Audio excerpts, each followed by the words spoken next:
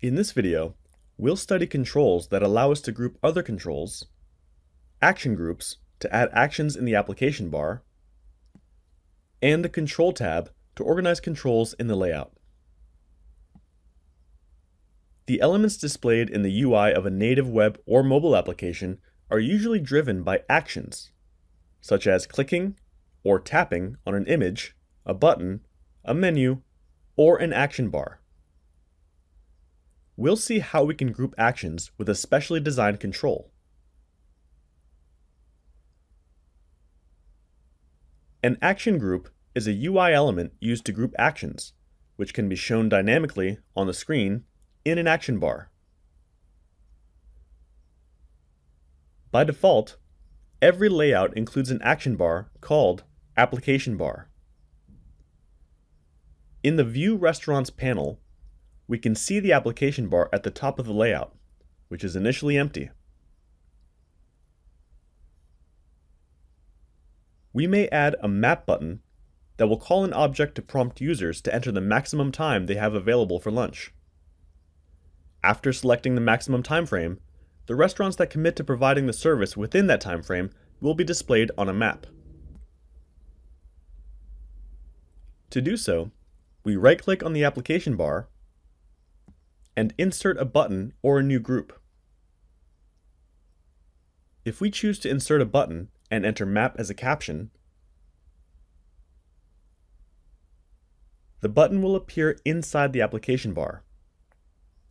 Then we could define the button event to invoke the object requesting the data. If instead of choosing the Insert Button option when we right-clicked on the application bar, we had chosen Insert Group, we would see that an arrow button would be created.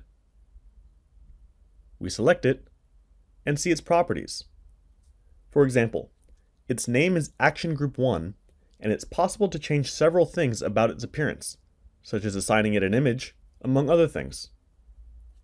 This group of actions is nested within the application bar group of actions. If we click on the arrow button, an empty container appears below it. And if we right-click on it, a menu opens to add a button or another group again. If we choose to add a button and type Button 1, we see that it's created in the button group. In its properties, it's possible to assign an image to it, so that the text is not displayed, and to change its appearance, position, and so on. Another thing we might want is to add another new set of actions. For example, one that offers a button to show the closest restaurants to the user's location, and another button to show the cheapest restaurants. If we click on the application bar button, we see that the option to add another action group is displayed. If we select this option, Action Group 2 is created. This group of actions is independent of the application bar. In other words, there are two groups of actions parallel to each other. In the properties of the new Action Group 2, we see that in its control type property, we can choose to see it as a bar, an action sheet, or a menu. Let's rename it to More Actions.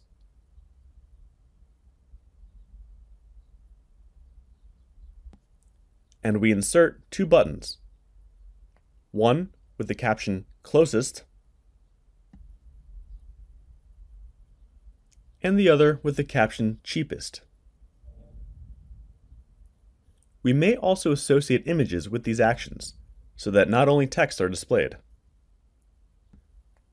To show the new action group we created parallel to the application bar, we must add one more button in the application bar to invoke the group. To return to the application bar, we click on the button next to Action Group, More Actions. Choose Select Action Group, and then the application bar. We delete the group of buttons that we'd previously created. And we add the More button to the application bar,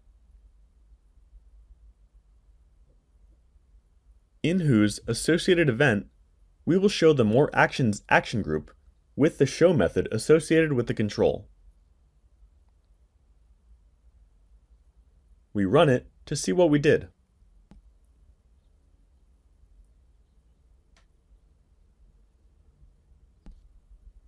The map and more buttons appear at the top right. If we press the More button, a window with buttons appears where we see the cheapest and closest buttons that we'd created in the More Actions action group.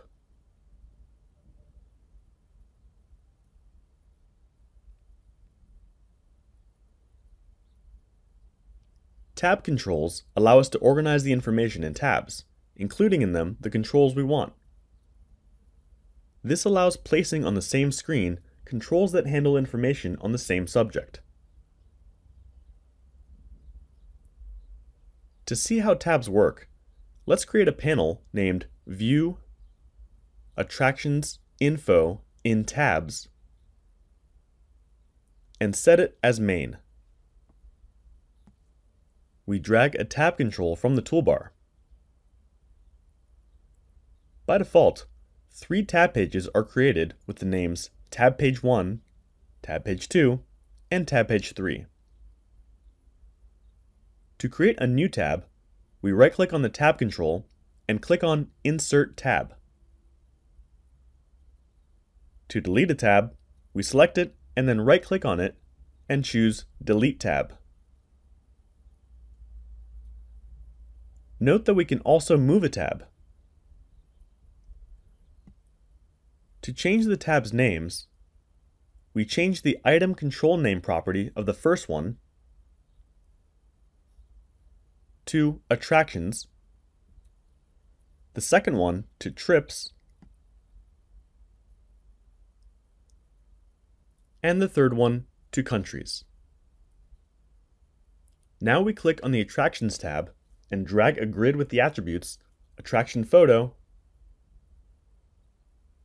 and Attraction Name. And we add a table in the middle as a separator.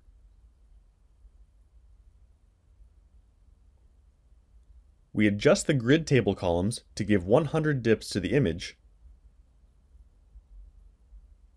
10 dips to the separator, and 100% to the remaining column. In the rows, we assign a value of 100 dips. Then in the Trips tab, we include a grid with the attributes trip date and trip description, and to the right of these, a table to help us to better align the data.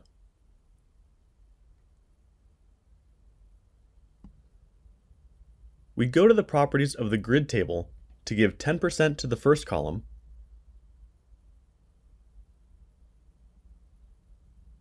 20% to the second column, and 70% to the third column. In the row, we leave the platform default value. And in the Countries tab, we add a grid with the attributes country name and country flag. We add between them a table as a separator and another separator to the right of everything, setting 10% to the name column,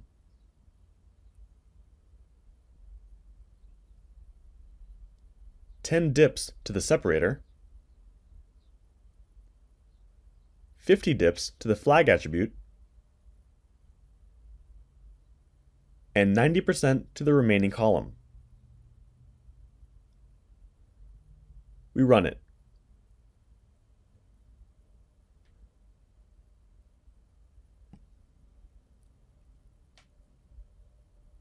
We can see that the tabs are displayed at the top of the screen, and that if we select the Attractions tab, the attraction data is displayed. If we click on the Trips tab, the trips that were entered are displayed.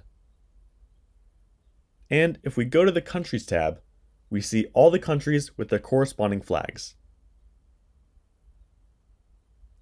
In this way, in a single panel, we can see different data in separate tabs. The content we add to each tab and the way we distribute the controls will depend on the design, and the way we need to display the information. Let's review what we've seen. We've seen what action groups are, and we've identified the application bar as the action group created by default. We added actions as buttons to the application bar, and added a group of actions inside the application bar, leaving an action group nested inside another one. Then we saw how to create an action group independent of the application bar and parallel to it. Finally, we saw how to create a button and invoke an action group by code in the event of the button. Then we saw how to add a tab control to a panel form, and how to add new tabs, delete them, or move them around. We also saw how to rename them. And finally, how to add content to each one of them to see the information separated in tabs. In this example, information about attractions, trips, and countries with their flags. In other videos, we'll continue discussing how to improve the user experience of our application.